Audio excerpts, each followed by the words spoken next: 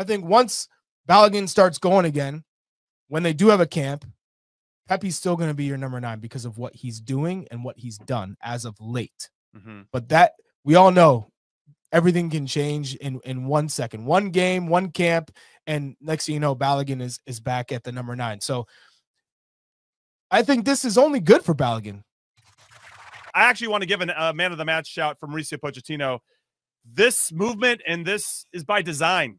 And so when the players are adopting it and absorbing it as quickly as they have been, he deserves a lot of credit for what that first half looked like. I think he's going to be kind of disappointed with the second half. I thought it was a little bit sloppy, and I'm sure he'll hold to a high standard, as he should. But there was a lot to be impressed with in that first half, because that was the moment where Jamaica had to. I was kind of curious, like how aggressive they were going to be. They clearly started to sit back and were going to try to hit on the counter, and it just didn't matter. We played through them. There were a bunch of cones out there for a good portion of that first half, and I was really impressed with our approach and our movement and the way we were positioning certain players, and obviously the movement amongst all those positions. So I wanted to give Pochettino another shout out in our man of the match conversation. Hey, well, job well done, because he absolutely deserves it. Because, you know, when you get a new coach of his quality and someone who's, you know, coached some of the biggest players in the world, you're waiting to see his imprint on this national team. You're waiting to clearly see, okay, this is different. I want to see something that is not the player selection so much, but the way that the U.S. plays within possession. I wanted to see something different. Tonight was clear evidence that Mauricio Pochettino is the right guy for this job. And I know there's a lot of work to do and there's a long way to go, but just from this match alone, you could see that he's operating at a different level. And yeah, the guys are responding extremely well. That's important part of it. And I like that we're trying something. I mean, who knows if Pochettino is going to use this again, right? But at least we have a different idea from Poch now. The first thing we saw in this window, right, was this hybrid of defending with 4 and then attacking with 3 in the back with Jedi and Musa up the field. Tonight, we got a completely different wrinkle. Is it something we added to the system, or is it something that Pochettino is going to use, or is it something he's going to keep in his back pocket in case he needs it for a specific game? We don't know yet, because we don't have a big enough sample size from Mauricio Pochettino. But you have to love the fact that it's not looking the same every single game. He's given players time. I wrote down a couple of things. Attacking transition, this is all first half. I stopped after the second half, was just enjoying the game. Movement in the number of forwards, the number of guys getting forward. And when the ball turned over, we immediately were pressuring and winning the ball back, so that defensive transition became easier because we weren't spread all over the field. That graphic we put up, I don't know if we can throw it up again, that first half spray chart. Look at Musa. That's the heat map. This one here. Look at Musa's starting position, Charlie, exactly what you said before. He was not a winger. He started in that position there. That's his average position. Look at Weah, who was technically our left winger. So when the ball turns over in the middle of the field, look at all the bodies we have to recover it immediately again. And I thought that was really, really impressive from this group, which was aided by the fact that Anthony Robinson squeezed in the middle of the field. Yeah, it was exciting. I honestly was pumped up after that first half. Like, all right, we're cooking. We are cooking with something special. Okay, so we have a comment from Ant-Man. Give it to us. He says, easily the best first half we played since the World Cup. Glad we agree, Ant-Man. But he also adds, we have our striker. It's Pepi. Balogun can come off the bench. Now, this is the first time that Ricardo Pepi has started consecutive U.S. men's national team games since the World Cup qualifiers against Honduras and Mexico in early 2022. As we mentioned before, he scored in 3 straight games. Dude is on fire. We already talked about it a little bit. And I heard from resident number 9, Charlie Davies. But Tony, what do you say about this Pepi Balogun conversation? Well, we judge 9s on what? We say this all the time. We judge them on scoring goals. Balogun has struggled to score goals. In the end, Balogun might be a better player. But I think right now, if you're Mauricio Pochettino and your staff and you have to put a game together in a month and everybody's healthy, Pepi's your guy right now. I mean, how can you – okay, has he missed some chances? Yeah, but what forward in the world doesn't miss chances?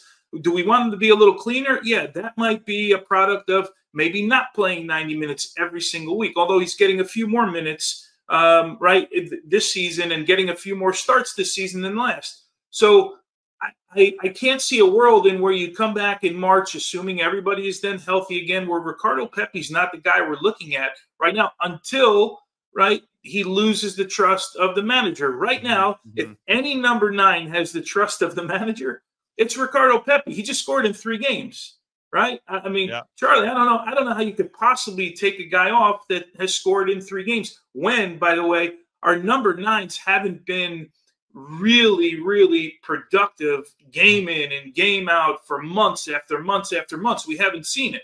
Yeah, they've scored some goals, but we haven't had the guy that's scoring goals consistently. I don't know. Is it going to last? I don't know, but I'd hate to change it. I'd hate to be the guy to change it, Charlie. Yeah.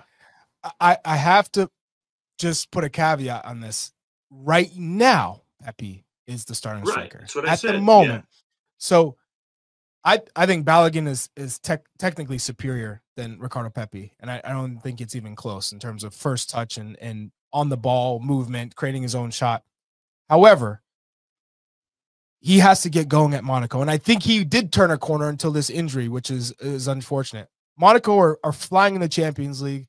They're a really good team. They have a lot of talented players.